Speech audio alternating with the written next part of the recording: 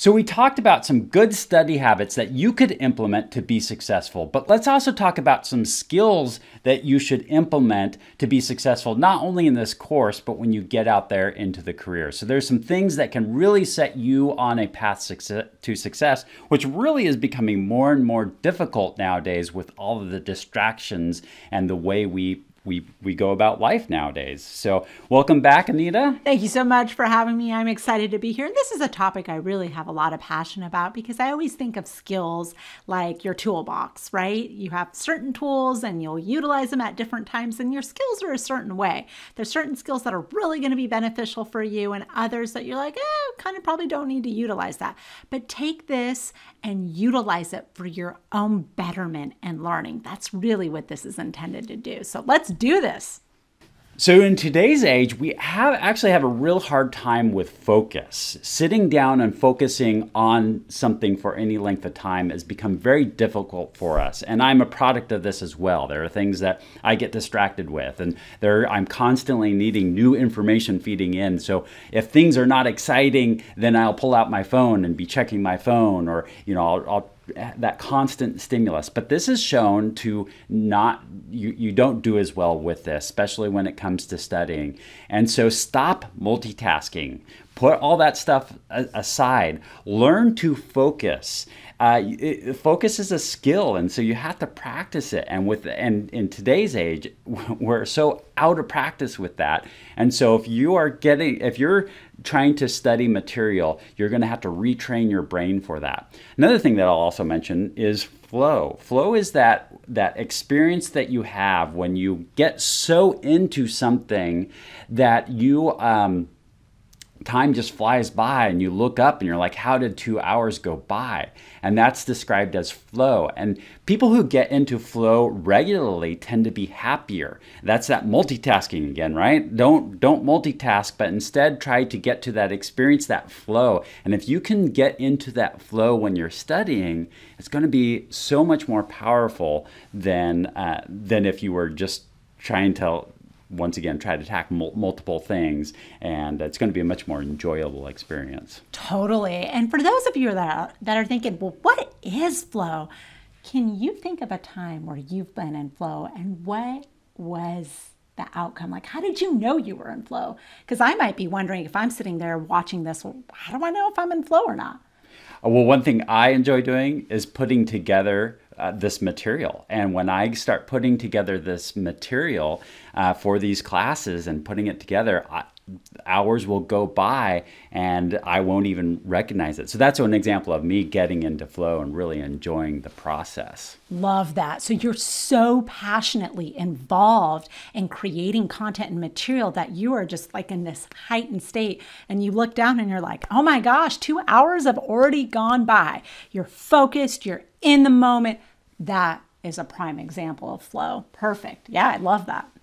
So another thing that will happen is we will get into that flow state, which is great, but there are times also when we're just trying to check off the boxes, where it's not sinking in. We just want to get to the end of the video so that way we can say, yeah, we've done that video. We want to just fill out whatever it is in the assignment just because we want to check that off the list. And we get into the checking off the list. There's a time and a place for that, but it's probably not in the classroom. It's probably not in this educational setting. Your end goal is to learn the material. So if you've gotten to the point where your eyes are glazing over, it's not sinking in, it's time to take a break or put it away and come back another day.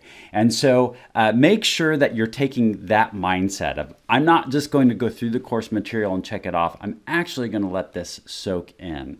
There are also a lot of resources that are available to you, more now so than ever, and a lot of free resources out there. And so as you're going through my course and it's explained one way, that will give you kind of a view of it from one perspective, but there are other perspectives that are out there that might describe it a little different way that might resonate with you better or might give you a little different viewpoint from it. And so when you come across something that you're not familiar with or need more information about, go there. You can look online, and there's different sites that give a ton of information out there. There's other videos that are out there. You can look at books. There's training materials. There's other students that you can reference and ask questions. And there's whole communities out there for whatever you're studying. There's just a wealth of information out there. There's a lot of free information out there. I will post things throughout the course for some of these references.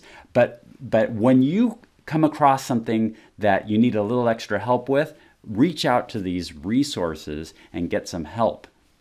And one of the greatest ways to ensure that you've actually learned the material is to actually utilize a concept which we utilize where I work at, which is called teach back. So are you able to actually teach the content to someone else? And if you find that you're struggling and you don't quite understand, that's a great gut check for you to be like, I actually don't understand this myself. So one of the greatest ways, and I'll restate that again, is can you actually take this material that you were taught and try to teach it to somebody else? Granted, tech might not be their field, but if you were able to reteach that content, there's pretty good chances that you have actually learned that material. In addition, we always traditionally in school, we have assessments, right? If we give you an assessment, but I really like the teach back method. That's a fantastic method. Excellent. So unfortunately, in the middle of courses and in the middle, sometimes our motivation lags. And so what happens, what are you going to do when your motivation lags? There's going to be those days where you don't feel like studying. Just have a plan in mind. But you have to stick to your schedule. So you've established a schedule for a reason, stick to it. There are going to be times you're going to have to power through things. There's times when you just have to suck it up. But also learn to enjoy this experience. If you're not enjoying this experience, then it's going to make it much more difficult. So learn to really love that. And I would also say if you're not enjoying the learning part of this could be the wrong career for you, to tell you the truth, because there is so much learning that happens with this. There's so much changes that happen within technology that if you don't enjoy learning new things, that this might not be the right career for you. So I'm hoping that you're excited about getting started into this, that you're motivated and you stay motivated, but you have to keep fueling that. And one way to do that is to continually envision the end goal.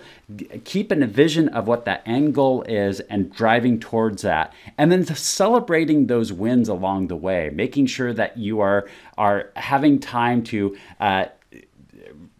celebrate the fact that you are accomplishing some great, amazing, awesome things. Yeah, excellent. And one of the things I wanted to mention, and this is actually normal, it's not every little thing will be inspiring for you. There are going to be little bits of information that you're like, it could be a little mundane, but for the most part, it should be exciting, right? So give yourself that compassion and that grace. If you do encounter a little bump saying, this might be a little boring, but overall, the consensus is that you're excited.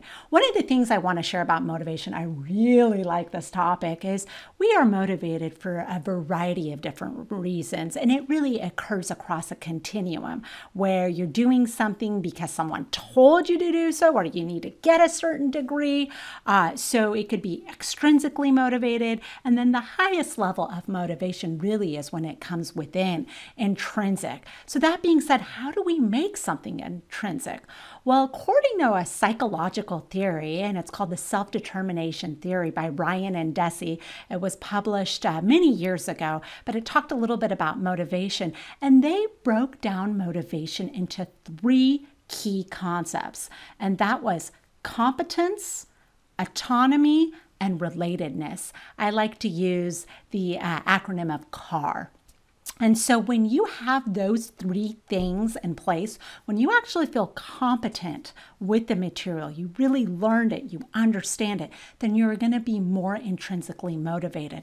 The second one is autonomy. When you feel like, I got this, I can do this on my own, then you are going to also be more internally motivated. And then the last one is the relatedness. Do you relate to this field? Are you excited about it? If you cannot even see yourself in this field, then that is going to really dampen your intrinsic motivation. So I really like the car concept and taking that into consideration as you proceed on your journey here.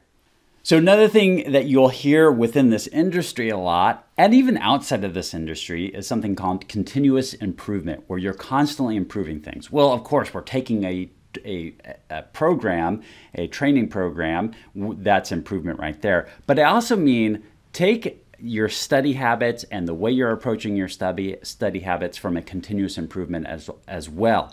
Analyze that and see, are you continually getting better in the way you focus and the way you're studying, and make changes along the way. So I make my teams that I manage do retrospectives. So what they'll do is they'll look back and say, okay, over this period of time, what did we do that we did really well? What did we do that we could improve upon? And what changes do we need to make? So one of the models that I will use often with my employees is the keep, start, stop. So what is it that you would like, and I do this both ways. I do it for my employees and they do it for me. What is it that we want to keep, and because it's working really well? What are things that we think that we should start doing to make it even better? And what are things that we should stop doing because it's not serving us well? So the keep, start, stop, keep that in mind as you go through this course. Yes, excellent. And then, of course, you got to finish what you start. If you're starting out, are you one of those people that are starting things, but they're not finishing it? And I tend to be really like things at the beginning, and I get involved in and really in depth into a project, and then things kind of wane as I go through the project. But I have to keep going. And what I've noticed, I've done a lot of studying about success and what successful people do, and they have perseverance. They keep going after things, and they have focus. They have a end destination. So they know where they want to go, so they've got that focus, and they keep pushing towards it. It may not be fast, but they continue to push and drive towards that. So, and I would challenge that as you go through this, the online format may not be the best for you. You may need something that's a little more directed, and you may need to find maybe a community college or some other education course that will get you there and have a little more direction towards it. But there's a lot of people that also thrive with this online format also, so it can be a great format for you. So just assess that, and whatever the case may be, is when you start out, keep focused, keep persevering. And if you struggle with that, we actually have a course that we're creating to help you instill great habits. And so consider taking that course. I'll put the link down in the description of that. And you may, if you find that you start a lot of things, but you don't finish those things, then you may want to take that course and see if there are some certain things you could do differently to make sure that you can be more successful, not just with something like a technology course, but just in all of your goals in your life. And so let's focus more around all your goals. So we're pretty excited about that. And so we'll be, once again, I'll pass that down into the description. Yeah, and one of the things about that is, once again, give yourself that grace. It is human nature to do something like that, where you start something strong and it kind of slows down. But the thing about this is, how do you build credibility with yourself? How do you actually earn your own respect and actually act out of integrity in your own word? Because the more you do that, then the more confident you're going to feel. The more confident you're going to feel, the more competent you will feel. And it's this like competent, confident feedback loop. And that will help you in your journey to success. So thank you so much. I wish you all the best on your journey here. And reach out to us if you need anything.